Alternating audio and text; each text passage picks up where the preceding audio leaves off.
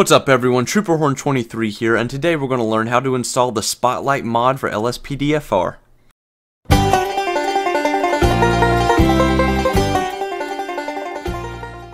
So what this mod does is it adds a realistic spotlight to your police car, which you can control and turn on and off anytime you like during the day or night, although I don't know when you'd use it during the day. Mainly use it during the night, of course. So this is all we're going to need, the Spotlight 1.3. The link will be in the description. When you click it, it's going to bring you here. Go ahead and hit download this file and agree and download, and drag it out to your desktop like so. Next, navigate to your Grand Theft Auto main directory. Make sure it's just Grand Theft Auto 5 and not dash copy or anything like that.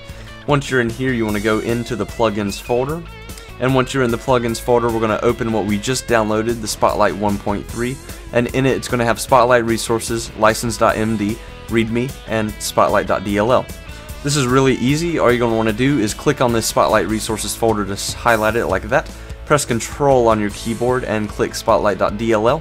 So now both of these are highlighted, and drag them into your plugins folder. And that is really it. After you're done with that, you can go ahead and X out of both of these and we can head on into the game.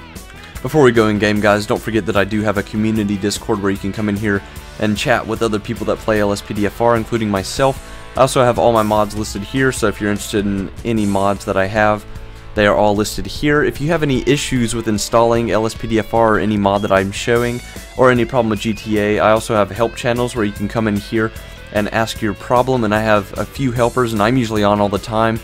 So feel free to DM me if you have any issues or anything like that. I think I just hit 133 members, and I'm always looking for more, so feel free to join. The link to the Discord will be in the description. So once we're in game, guys, I'm going to go ahead and set the time to night, and I'm against a wall.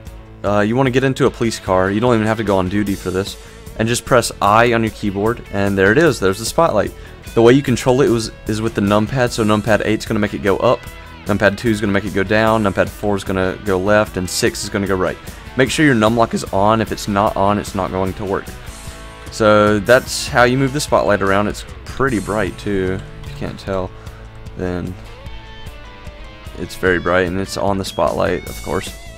It also has something called a tracking mode, where if you press numpad 3, it's tracking that pedestrian. I don't know why you would use this ever, but no matter where I turn, that spotlight will always stay on her. And it even tracks vehicles, and it'll tell you their plate and things of that sort. There we go. Note it's getting a ped. Alright, there's the vehicle.